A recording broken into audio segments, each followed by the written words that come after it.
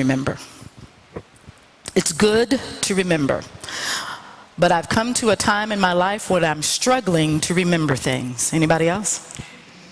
Struggling to remember things. Who can name one thing that I said in those 6 points? One thing.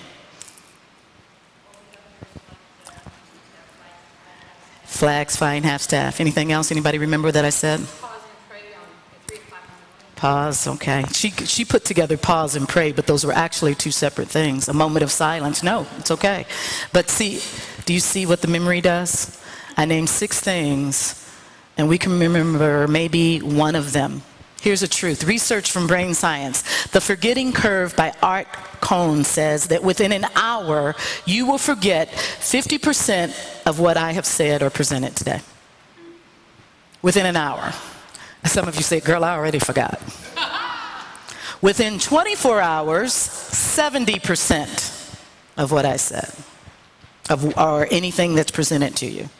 And within a week, 90% will be forgotten.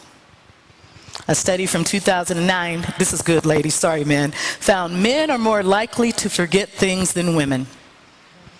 Men are more likely to forget things than women, even though women generally have more to remember. It's the modern hectic lifestyles and increased workloads and pressures of everyday life that have us scattered all over the place. Research also finds that adults forget about 3 things a day. 3 things. I think it's more than that. I'm telling you, it's crazy for me now. I really do walk into the room and forget why I walked in there. I really do. You can ask my kids at school, when I'm turning on the smart board, I never put I call it the clicker. Where's my clicker? I never put the remote in the same place. I look for that remote every time I put it down. Where did I put it? Those kids, there, it becomes a game. It's there, Miss Gray. I'm telling you, I just put it down for 5 minutes and forgot where I put it. Here's 25 of the most forgotten things. See if any of this is you. Ready? I think it may have been in Britain, because the first thing is 25 things most forgotten. Letting a hot cup of tea go cold. Where you put your keys. What you went to shop for, why you went to the store. Washing in the washing machine. Yeah, it's like, oh, I got to start all over. It's mildewed, terrible. Taking food out of the freezer. Charging your mobile phone or iPod. Or whatever else. This one. Not swearing in front of the kids. Replacing the toilet roll. Ugh, that one gets me. Well, you're usually the one who has to do it. It's like, just take it off. You're at the end. Where you parked the car. Watering the plants. Your age. How old are you? Let me think. I don't know. Your friend's birthday. Recording your favorite program, but you kind of don't need that anymore because you can DVR. But if you're still, well, anyway.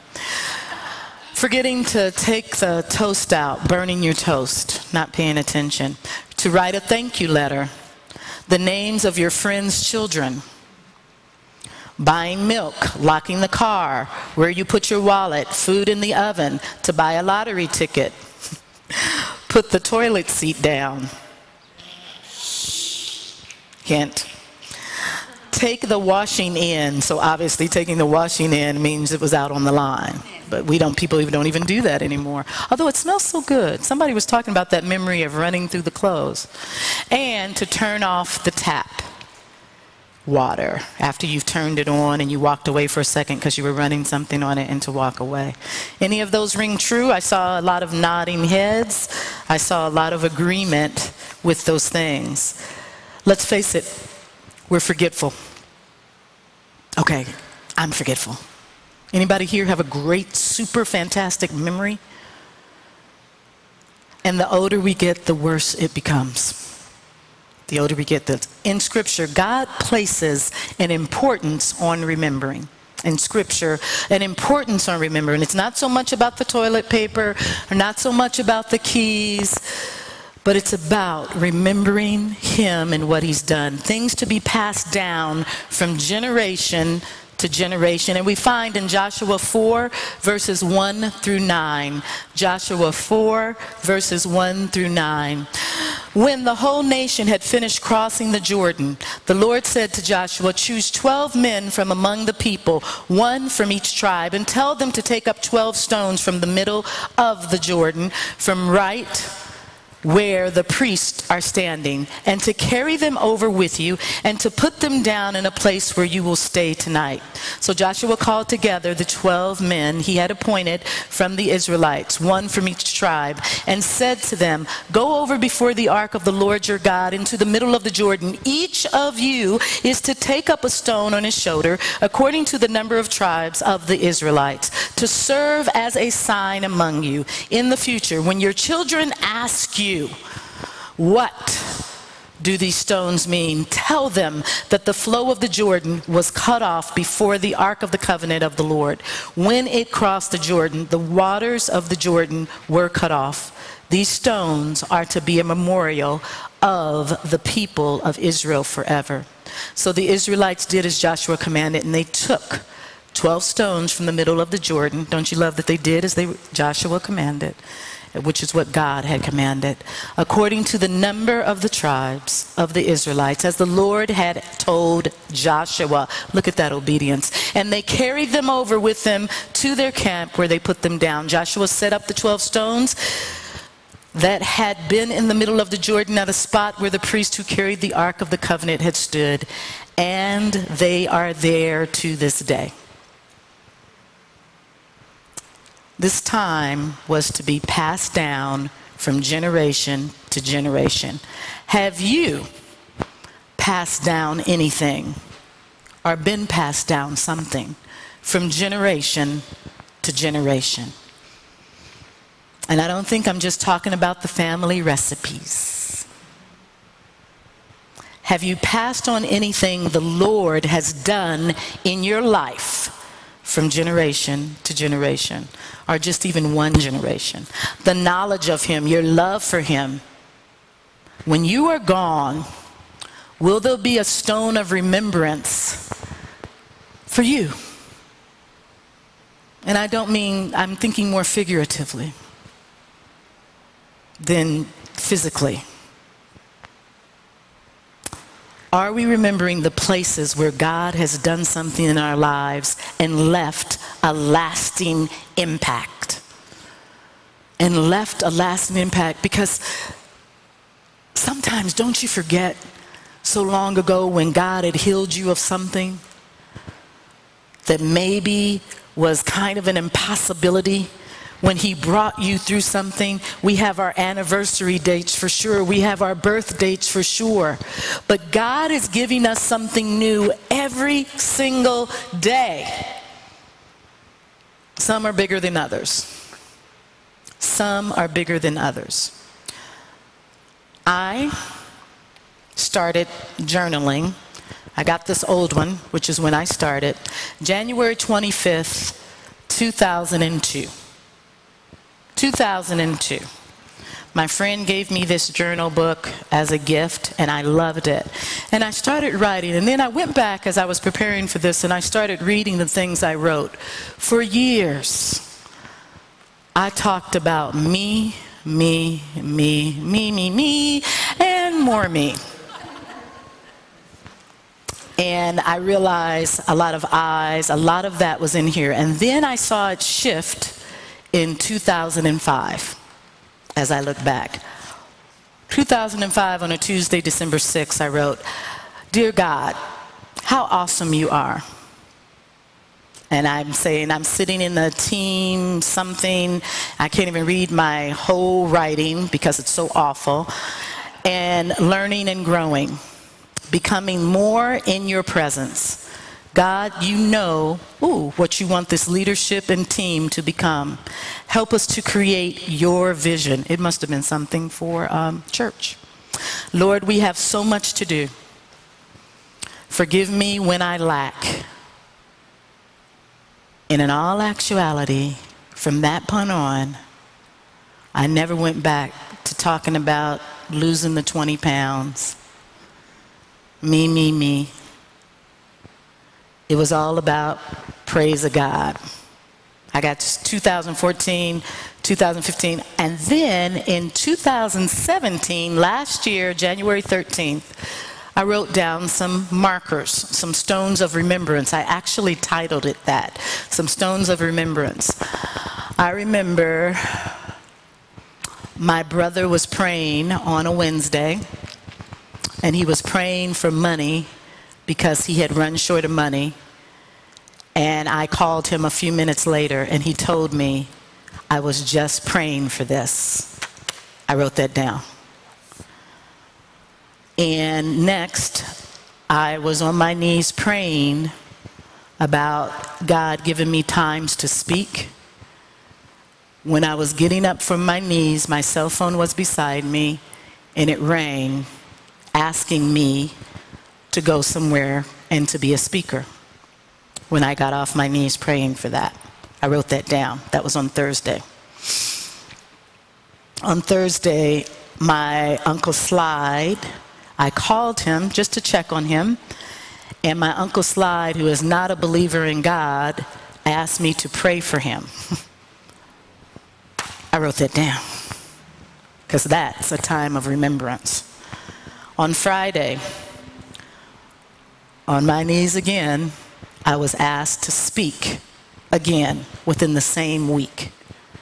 Stones of remembrance. I put down, the Holy Spirit is moving in a powerful way. Lord, work through me. Lord, speak to me. Amen.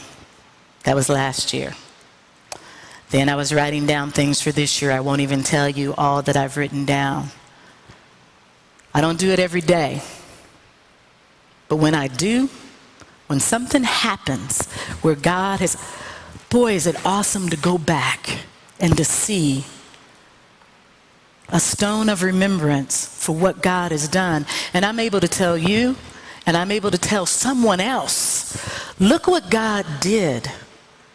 You know, often we call it testimonies. We can't wait for just the year at Lily to give our testimony at Cafe Praise.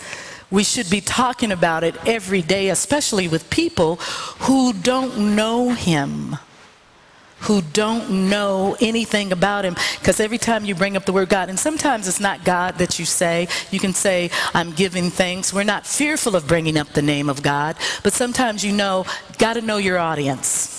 Last night I was amongst non-believers, and I knew it. And one of the guys at the table said, as a teacher, Tamar, what would you like parents to know? I left out, love your God, love the Lord your God with all your heart, soul, and mind. I said I would want your kids to know that, but I did say, I said it in a way they could understand. I'd want parents to, what would you like them to teach their kids, he said. I said, I would like them to teach their kids to be kind. They completely understood that. I didn't have to come up with some big lingo. Teach them to be kind to everybody they meet. And then we started talking about, it's not just the words, it's the actions of the parents with everybody else. That the child learns how to be with everybody else. It was a powerful 3-minute conversation that was just supposed to be about teaching. I'm talking about my friend Carmela, who just got laid off. I'm still waiting to hear. Can't wait to tell you what's going to happen within the next 30 days. She was laid off from her job. She's probably at day 23 now of trying to get a new job. But it was done in such a way that it was clear that it was the hand of God in it, because usually at her job, did I say this before? I don't think so. Usually at her job, when someone is let go, HR calls you in, the boss calls you in. And then they said, we usually walk the person out the door. There is no, at the end of the week you'll be let go.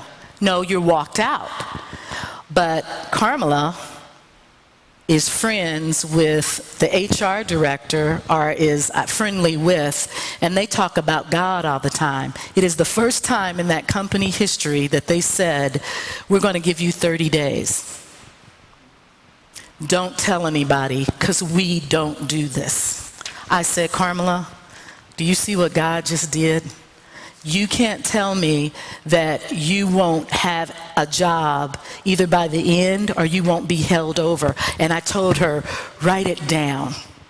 Because this time next year, I want you to look back and I want you to be able to tell everybody I was given 30 days. Which is unheard of, number one. The next thing is that it allows her to have health care for her daughters, all the way through the month. No matter when you leave, you're till the end of that month. So she gets till whenever it is, June 30th. When it stops in June, she'll still be in the 30-day whatever.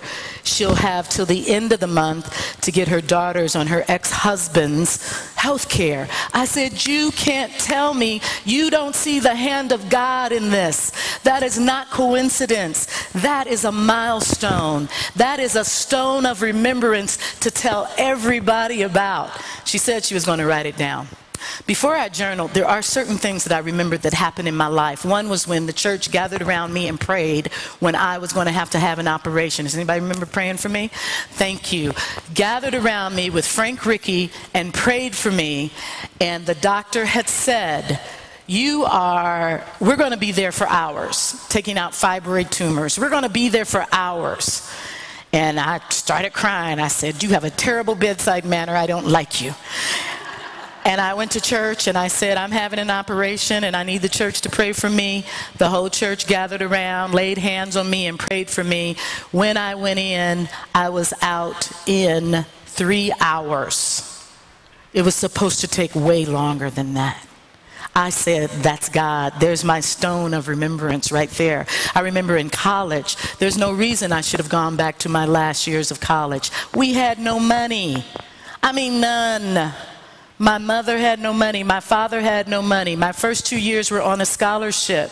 God granted me favor with the person in charge of finance who became, whenever I'd see him, I'd say, hi, Mr. Stone. He'd say, hi, Tamar, how are you doing?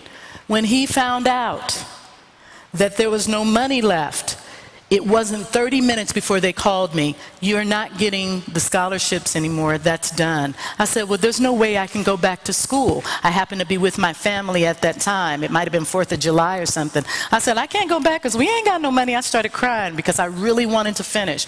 And my mother, right then and there, said, you know what? God's going to make a way. And even if you can't go back, she said, pray about it. We prayed. 30 minutes later, the same woman called me back and said, Mr. Stone said, you're coming back to school. We found the money. I said, look at God. I've never forgotten that. I've never forgotten that. I never wrote that down, but I've never forgotten that. I know that you all have times in your life where the same thing has happened. It doesn't make sense.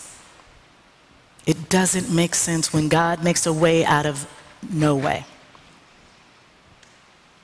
So think of things to pass on.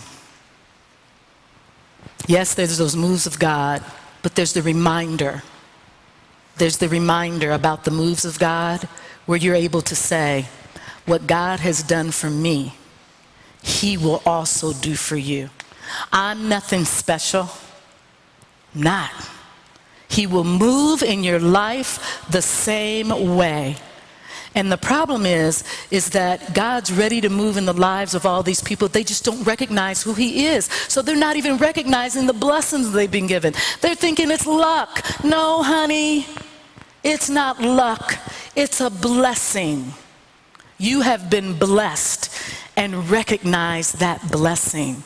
I met a little girl named Blessing from Africa who's paying for her schooling at Tri-C, and she's like, I've got to pay my way, I've got to do this, I've got to do that, but I will do it. She says, I will do it. God will bless me to do it. I said, yes, He will. And I grabbed her hand and we started praying.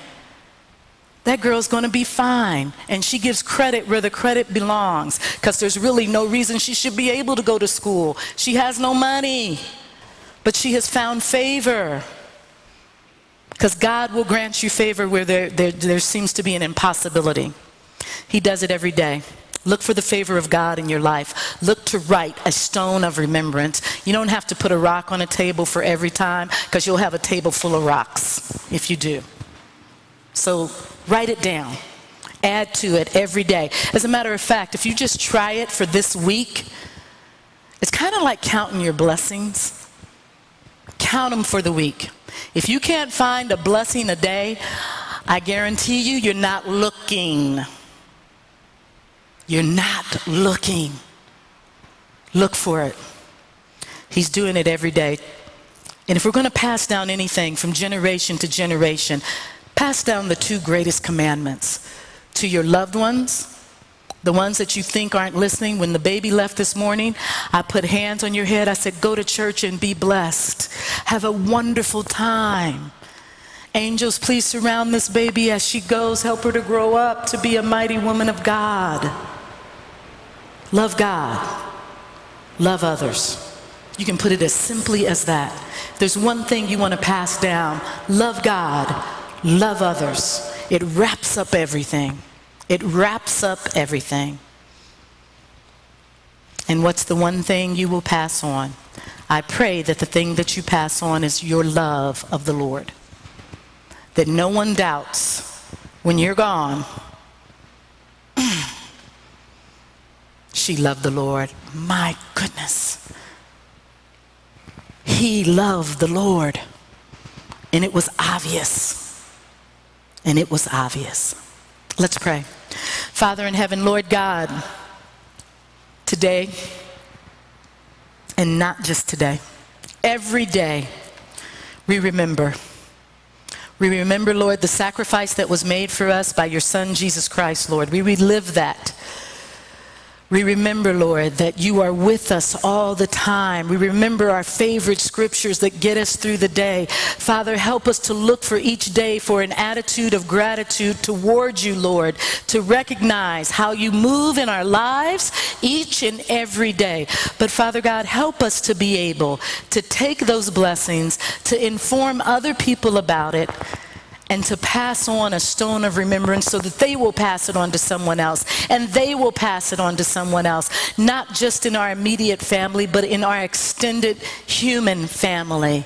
Help us to speak the name of Jesus when we get the chance, to show Jesus when we get the chance, to live Jesus every day. And those times, Lord, when we fall short, and we will, forgive us as we get back up, dust ourselves off, and continue on this journey that you have given us. We are not perfect, but we serve a perfect God. We thank you. We thank you, and we remember. In Jesus' name we pray. Amen.